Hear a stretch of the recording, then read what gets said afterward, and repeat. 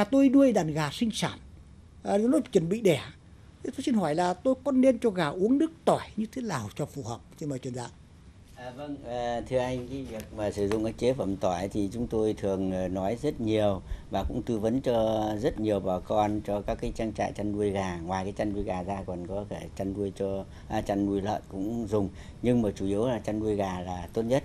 Thế vậy thì tỏi là chúng tôi đã nghiên cứu rất nhiều, và đối với tỏi thì tác động trên đàn gà này chúng tôi thường nghiên cứu các cái tác dụng như sau.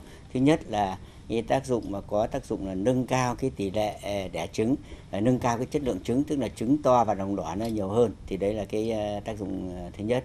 Tác dụng thứ hai là tỏi kết hợp với một số các cái thuốc điều trị thì điều trị được rất tốt những cái bệnh, ví dụ như bệnh Newcastle, ví dụ như là bệnh CRD, ví dụ như bệnh IB, thì nó có tác dụng hỗ trợ rất tốt và nâng cao cái hiệu quả điều trị ở các bệnh đó. Thế vậy thì cái việc mà dùng cái chế phẩm tỏi có thể là dùng nhiều các cái biện pháp khác nhau.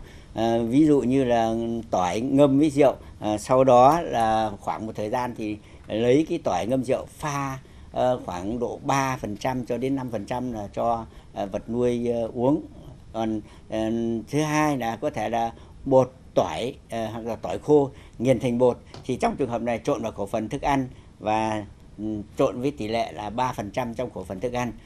Thứ ba là nước tỏi, thì đây là một cái biện pháp mà thông dụng nhất mà dễ làm nhất. Đó là cứ 100 gram tỏi giã nhỏ pha với 10 lít nước, gạn lấy nước trong cho gà uống tự do và uống thay cái nước hàng ngày. Còn bã tỏi trộn vào khẩu phần ăn hàng ngày cho gà ăn.